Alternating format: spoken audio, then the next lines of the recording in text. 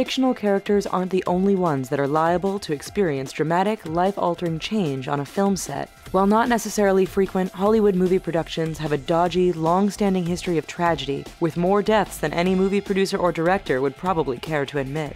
Shocking real deaths while filming a movie. Brandon Lee. 20 years after the untimely 1973 death of his father, iconic kung fu action hero Bruce Lee, 28-year-old actor Brandon Lee's life came to an end amidst shocking and tragic circumstances. The younger Lee was on set filming the dark revenge thriller The Crow. According to the script, he and his girlfriend were to be shot dead by a group of thugs, only for Lee's character to return for revenge in the form of the titular Crow. Unfortunately, the dummy gun that was supposedly loaded with blanks had an actual bullet lodged in the chamber. An actor playing one of the thugs, unaware of the bullet, fatally shot Lee while the cameras were rolling. Vic Morrow. It's oddly and eerily appropriate that one of the most horrific on-set tragedies of all time occurred during the filming of The Twilight Zone, the movie. Risk-taking director John Landis was using a low-flying helicopter in one scene when its tail rotor was severed by a pyrotechnics blast, causing the chopper to go haywire. In the ensuing chaos, the helicopter blades decapitated veteran actor Vic Morrow and 7-year-old child actor Micah Dine Lee. When the vehicle finally crash-landed, it crushed to death another child actor, 6-year-old Renee Shin Yi Chen. The accident led to legal action against the filmmakers, which lasted over a decade. Martha Mansfield. It can be reasonably assumed that freak accidents have a higher rate of occurrence on film sets owing to the presence of heavy machinery and, well, stuff that can kill you. But no one could have anticipated the freak accident that claimed the life of silent film era Hollywood starlet Martha Mansfield. Mansfield was sitting in a car while in costume, taking a break from filming The Warrens of Virginia, when a passerby mindlessly flicked a lit cigarette that happened to land inside the car. The cigarette landed on a highly flammable costume, sending the car up in flames and leading to her death from severe burns the next day. Roy Kinnear. The role of D'Artagnan's servant is hardly a large one in Three Musketeers lore, but Roy Kinnear's portrayal of the hired helper was deemed sufficiently well done to include him in The Return of the Musketeers, the follow-up to the 1974 original. While on location in Madrid, Spain, Kinnear fell from a horse he was riding, suffering a broken pelvis. One day later, he suffered a fatal heart attack due to complications from the pelvis injury. Richard Lester, the film's director, was apparently so deeply affected by Kinnear's death that he quit the film industry soon after. Art Scholl.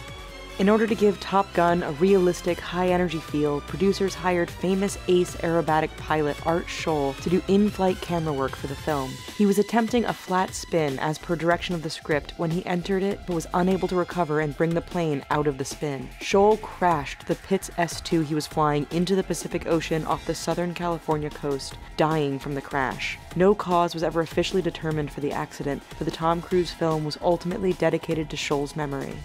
John Jordan. Trouble seemed to have no problems finding director John Jordan on movie sets. As part of the crew of the James Bond film You Only Live Twice, Jordan lost his leg when a rotor blade from a helicopter sliced it off.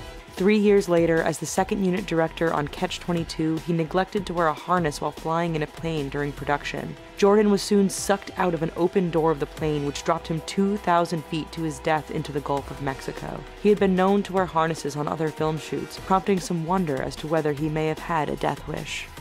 Jon-Erik Hexum. Jon-Erik Hexum was an up-and-coming star in the early 80s when he got bored one day on the set of Cover Up. Delays in production were leaving him frustrated, inspiring him to pass the time by jokingly playing a game of Russian roulette with a nearby .44 Magnum loaded with blanks. However, the impact from the blast and the gun's proximity to Hexum's head fractured his skull and sent a bone fragment flying into his brain, resulting in massive hemorrhaging. He was later pronounced dead at the hospital. Paul Mantz. Even by aviation standards, Paul Mantz was something of a daredevil. In fact, it was his decision to fly dangerously low above a train that happened to be filled with high-ranking officers that got him booted from the U.S. Army Flight School. But it was only after plying his high-risk craft in a number of films that he encountered his fateful production after coming out of retirement. His film set return came on 1965's The Flight of the Phoenix, where he was flying over a desert in Arizona and crashed into a hill. The plane broke into pieces, and Mantz was killed instantly. Tyrone Power. Everything about Tyrone Power screamed Hollywood, from his name, to his movie star good looks, to his manly action hero presence. Power was known to play swashbucklers on screen, so he was no stranger to dueling scenes. It was, however, during his filming of a duel with friend and co-star George Sanders in the epic Solomon and Sheba that he succumbed to a heart attack. He died en route to the hospital at age 44 and was feted with a military funeral in honor of his service. Power is now entombed at the famous Hollywood Forever Cemetery. Eric Fleming. The hard luck life of rawhide star Eric Fleming is the stuff of legend. Born to an abusive father, he left home at 8 after a failed attempt to shoot him. From there, he got shot while doing odd jobs for gangsters to make money. His untimely end came at the age of 41 on the set of MGM adventure film High Jungle, when he drowned after his canoe tipped over during a scene shot on the Hualaga River. He was engaged to Lynn Garber and reportedly days away from his wedding at the time of his death. Although his will stipulated that his body be donated to medical science, it is suspected to have been devoured by piranhas.